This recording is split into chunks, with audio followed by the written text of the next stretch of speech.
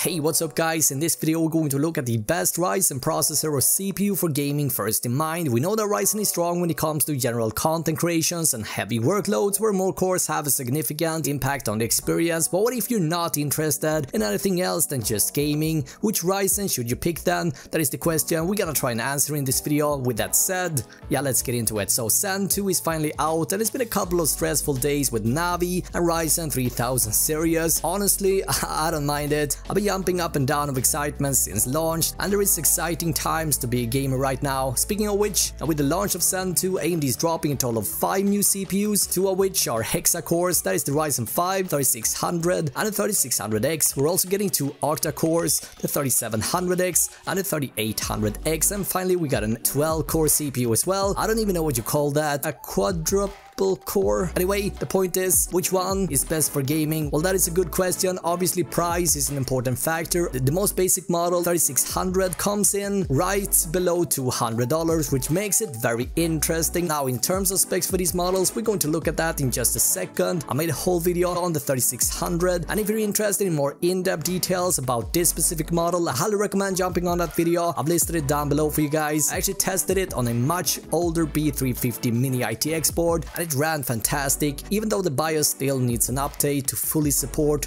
all the Zen 2 features. And the Ryzen 5 3600 offers stellar gaming performance, and if you're interested in the best and most affordable CPU right now, there is no question about it. The 3600 is the best choice here, but let's take a greater look at it. So the 3600 is an entry-level 6-core and 12-thread part. The chip features a base clock of 3.6 and a boost of 4.2. There is 35 megabytes of L3 cache and a TDP of 65 watts, and it retails at $199 US. Now based on the pricing, the Ryzen 5 3600 is going to be extremely popular for gamers who are planning to build a budget gaming PC with focus on price and performance. Now next up we got the Ryzen 5 3600X, and what the X model has is a slightly higher turbo of 200 MHz for an additional $50 essentially. It has the same amount of cache etc. for $249 US. In terms of pricing, the chip is positioned against the Core i5 9600K and offers more cores, threads, cache, PCIe lanes, and support for next-gen I/O such as PCIe Gen 4.0. The AMD Ryzen 7 3700X takes the jump over to 8 cores and 16 threads. The chip features a base clock of 3.6 and a boost of 4.4. There's 36 megabytes of L3 cache here. We got 40 PCIe lane 4.0 and a TDP of 65 watts. Again, this CPU retails for $329 US, and in terms of pricing, the chip is better positioned against the Core i7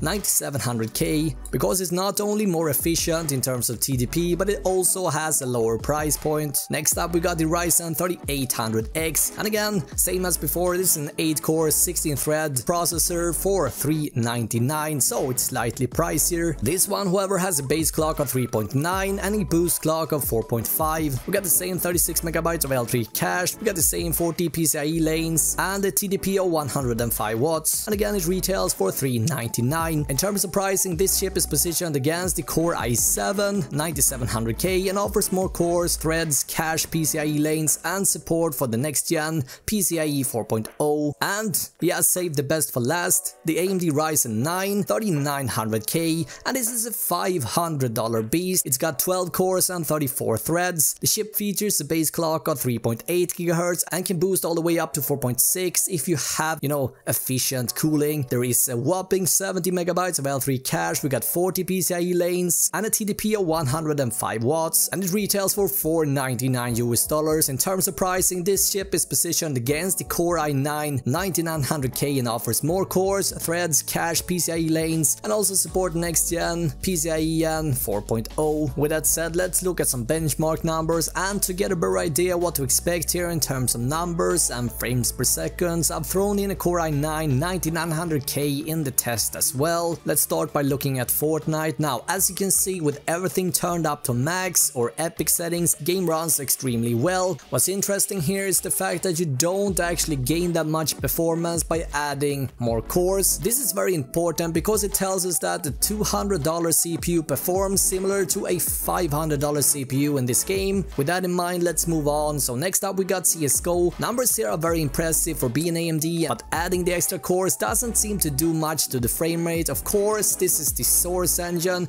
which been around for quite some time now, so perhaps it shouldn't come as a surprise to anyone. The frequency is more important than the core count. To make it perhaps a bit more interesting, let's look at Battlefield 5. Now here we can actually see that the 6-core 12-thread part is losing a bit of more to the 3800X, which not only has 2 extra cores, it's got 4 more extra threads as well, which seems to play a role in Battlefield 5. Now we shouldn't forget about the extra cache that the 3800 also carry. Keep in mind also that there is a $200 price difference between these two processors. With that said, let's take a look at Shadow of the Tomb Raider. Again, slightly worse performance over the 8 and 12 part. Look at the difference between the 3600 and the 9900K. There is a huge price difference between these two. Lastly, we got Assassin's Creed Odyssey, which has similar results, as you can see. Now, to get as much performance as possible out of the CPUs, AMD is pushing hard for the fact that you need efficient cooling and a motherboard with decent power. They seem to be pushing quite hard for the turbo functions here, a feature that is striving to raise the core clock frequencies over the base frequency whenever there is room for it. Now, to make this simple, guys, specific algorithms are used to measure the voltage, the temperatures and the power consumption in real time, and from these numbers the algorithm makes a decision whether there is room to further increase the clock frequencies. The main feature you want to focus on is Precision Boost 2 or Precision Boost Overdrive. That all said, I've seen a couple of questions here on YouTube and on Instagram as well, with people asking if you need a X570 board in order to take advantage of this overclocking feature, and the answer to this is no, guys. You do not need a new motherboard for this to work. You can use a much older motherboard if you like, just make sure you have the latest BIOS. Now, to guarantee all Zen 2 features, AMD is recommending EGESA 1.0.0.3 AB, which isn't out on every motherboard yet, but in my case, with my B350 motherboard, PBO can be activated in the Ryzen Master. Point I'm trying to make here, guys, that you can gain performance and you can gain more FPS. Now, what's important to have in mind though is that you need a decent motherboard with efficient cooling to get the heat away from the processor. There's a video down below that shows you how this works in practicality. I've linked that video up down below as well. Now, this is something you generally want to have in mind if you want to strive for the best possible performance. Actually, talking manual overclocking for Zen 2, it seems kind of pointless. In my opinion, it's not worth it. I've been trying my best to increase the frequencies on these CPUs, but I've only ended up with blue screens, so my takeaway is that it's more suitable to let AMD's well-grounded turbo precision boost do their job instead, and the only thing that you need to focus on is a decent cooler. Now, this all being said, if you're just looking for the cheapest way possible to build a new gaming PC, I would highly recommend the 3600. Also, something to have in mind here is that we do know that the next gen PS5 and Xbox 2 will feature high core count Ryzen processors,